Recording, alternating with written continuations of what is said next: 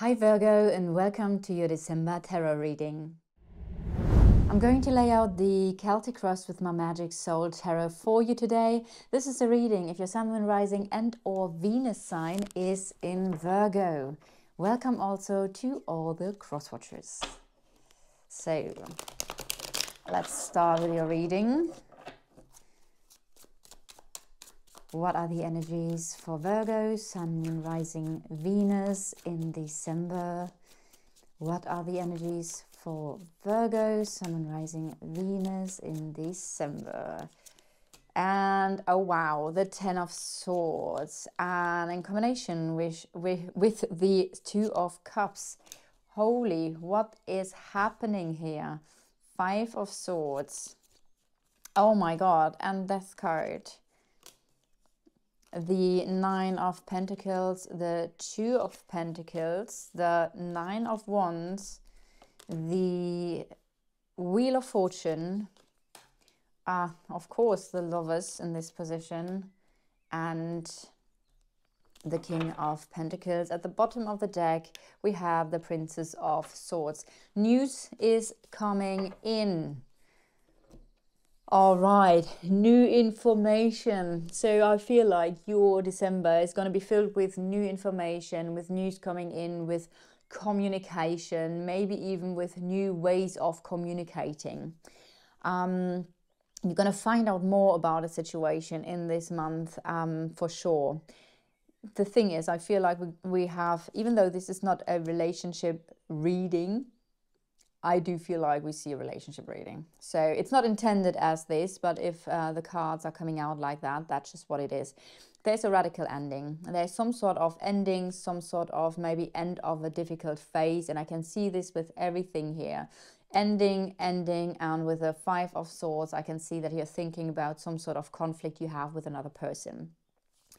While in the past, it kind of like looked all stable. It looked all like, okay, I mean, the Nine of Pentacles is the energy of the hard work paying off and enjoying life. So maybe just quite recently you enjoyed your life, something that you have worked for quite a long time, or that you have something you have been patient for, and you have been patient with. So in some shape or form, there is a success energy in the recent past, something that you have achieved. It might be a sense of independence that is helping you now. Some sort of independence might have helped you, might have happened in the past. This can also already refer to you being single, enjoying more or less life on your own. Now, we do see a big change in your environment, maybe with another person. And I do feel like there's literally some sort of ending here with a relationship. The Two of Cups is in a challenge position. That tells me there is disagreements, fights, arguments connected to a relationship. There is disharmony.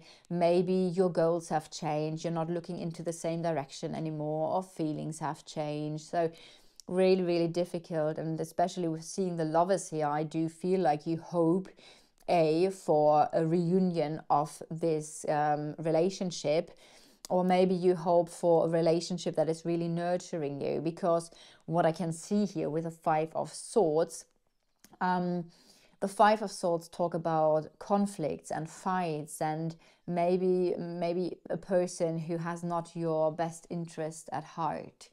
There might be somebody who wants to win at all costs, who wants to be right at all costs, and obviously this is something where you can't find compromises, because that person in itself, herself or himself, is not really able to compromise here.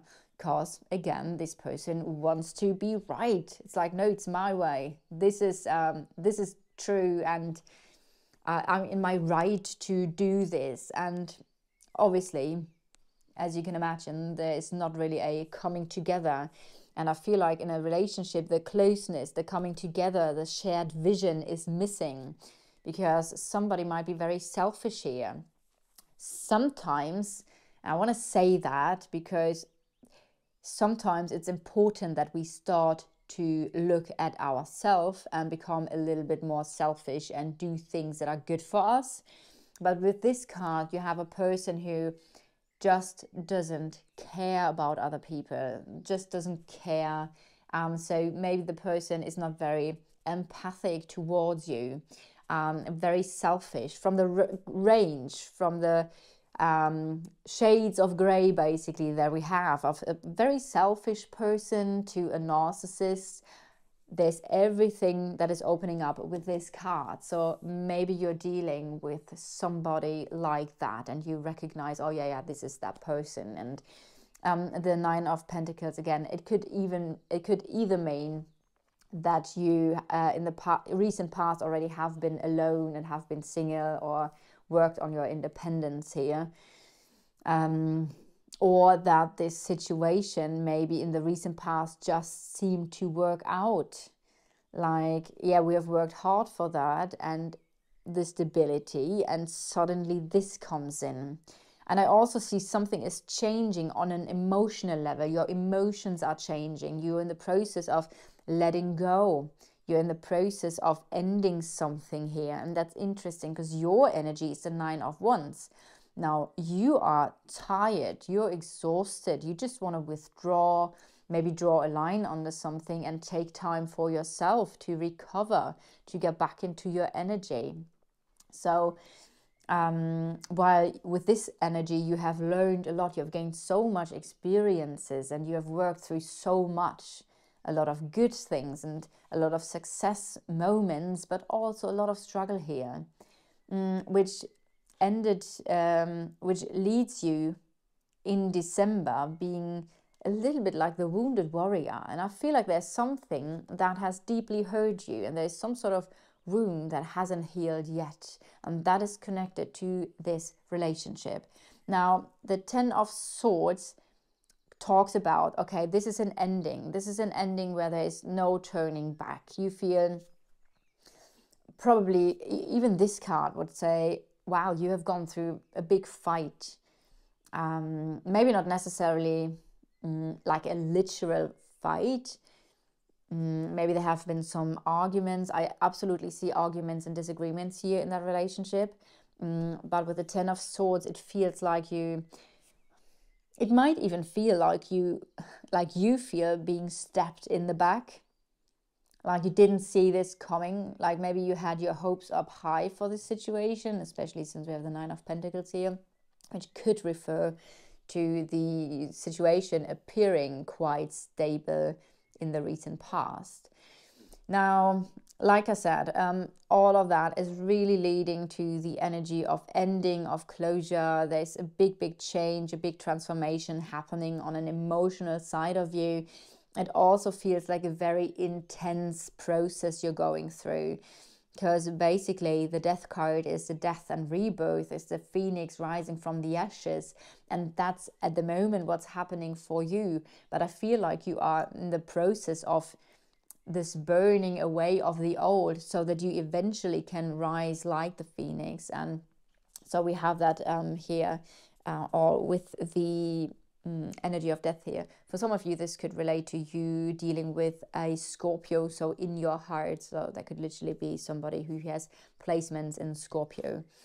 You could also be dealing with quite an intense person, especially with the Five of Swords. That could come across as quite intense. This is also quite intense. Sometimes the Two of Cups is referred to as a soulmate energy. You could probably say that in a way about the Lovers as well. So I feel like this situation feels really intense with that person. When I see the Five of Swords, it's always an energy to be very careful and to reconsider your choices, because when you have somebody who is not able to compromise or anything, then obviously you're not going to find solution, and also this person might not be open to see things from your perspective or to change.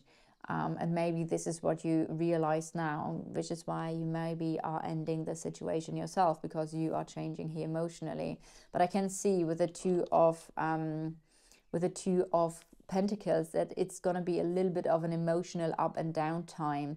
Maybe this is an on-off relationship where it was on and it looked really good, and suddenly this comes up again and it's this ending, and you're just like, what's this on and off thing? Is this person just using me for whenever the person wants to be close to somebody, and then basically leaves again or creates drama? Could be drama creating here. So I can see, how is this situation continuing? There is this emotional up and down, maybe an on and off, and high, low. This could just refer to you personally, that if that is now finally over and done with, that you work through the emotions of up and down. But also relationship-wise, this could mean maybe there is an up period again. There might be some sort of decision where it's just like this endless up and down and up and down, and now it's the pendulum is going to the other direction again. So that could happen here as well. If you say, no, this is over and done with, then I see this not as the up and down, on and off connected to the relationship. I more see it in terms of you feeling up and down, and you feeling a bit out of balance here, which again we can see with the Nine of Wands, because the Nine of Wands is the energy of feeling tired, drained, exhausted, just wanting to have time for yourself. So I can see that here as well. It might be that the other person changed. The other person might be very changeable. Obviously your environment connected to what happened could have changed, but especially when I am in a relationship reading, this position can indicate the other person. So the other person might be quite changeable in a way, hoping for a reunion, hoping for a harmonious relationship, maybe in this situation. Or if you say, no, this is now finally done, I'm really done with that, then obviously your hope is to make a good choice for yourself out of self-love, and to manifest a proper relationship, a stable, harmonious relationship, maybe a little bit later. Now, what I can see here with the King of Pentacles is that there's some sort of sense of stability coming back. If this isn't on and off, this could literally mean, okay, it's on again. It's on and suddenly it's all stable again. You talk about long-term plans, long-term goals. Suddenly everything is very reasonable. And that could mean basically that if you are in an on and off, and you have already experienced the on and off in that situation, because this card and this card is pretty much similar in that sense of independence, success, stability. If this is not connected to the on and off, and now the situation being on again, obviously there could be another person who's very stable, secure, who wants a traditional approach to a relationship. But this could also be some sort of advisor. So somebody might give you some sort of advice when it comes to business, finances, home, family, or your body, or in general of how to create more stability in your life. So if this is not an advisor giving you strategies and solutions to create more stability in one of those areas in life, then this could be you. This could be you having learned now, having learned through experiences, through ups and downs that we can still see here, of how to really create stability and what it needs for you to achieve your long-term goals and plans. So you could have a very serious tone, a very down-to-earth, a very pragmatic tone, saying like, no, I don't have time for games, I don't have time for bullshit. I just am focusing now on making this area of life stable and secure, and I'm going to take responsibility now and work and make good choices for that area of life in order to gain back a sense of stability. Wow, what a intense reading. Please leave me a comment and describe that situation. I'm super interested how this is manifesting, if it is an on-off, or if you say no, it's an off now. So thank you so much for watching, for liking, subscribing, and like I said, I would be super interested in your feedback connected to this situation, and I'm looking forward to see you guys next time.